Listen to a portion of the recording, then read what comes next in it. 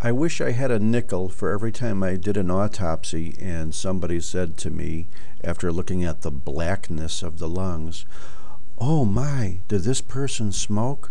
Well, my usual answer to that is no.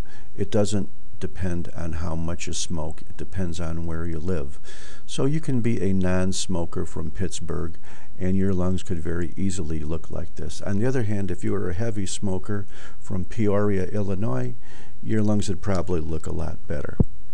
This is anthracosis of the lungs, the deposition of soot, anthracotic pigment within macrophages of your lung and lymph nodes.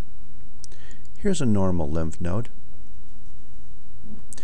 And it is so important to just go over briefly the salient features of normal lymph nodes. First of all, they have capsules.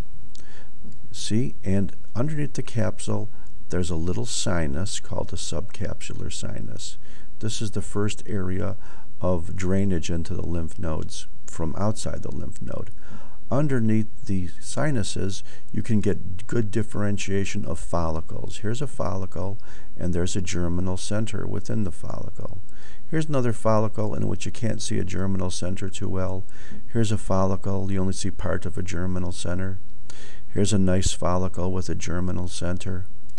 Notice that in the middle, or the medullary portion of the lymph node, you'll still have lymphocytic cells, but they're not so much arranged as follicles anymore. They're arranged as cords. And then on the sides of the cords, these lighter areas are what they call medullary sinuses. So let's look at another lymph node that looks almost normal. You can see a capsule.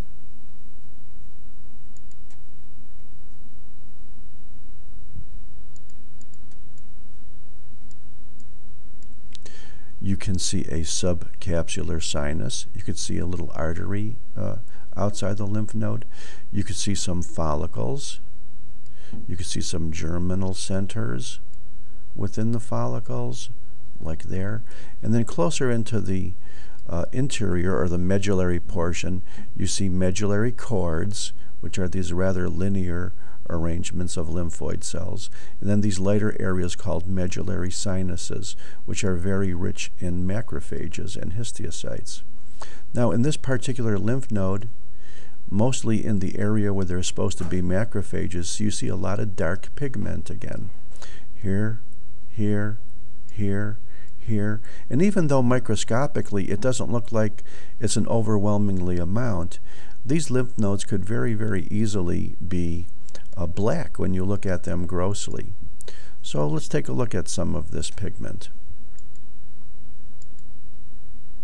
Well, you can see that it's within macrophages. Lymphocytes are not supposed to swallow things. Only histiocytes and or otherwise known as macrophages do, and it's a very, very black pigment as well.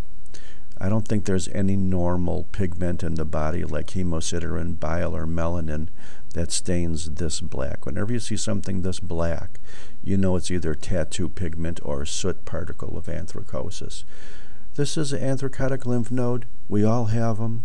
It usually doesn't cause diseases, and it's what makes our lymph nodes and lung look black. Thank you very much.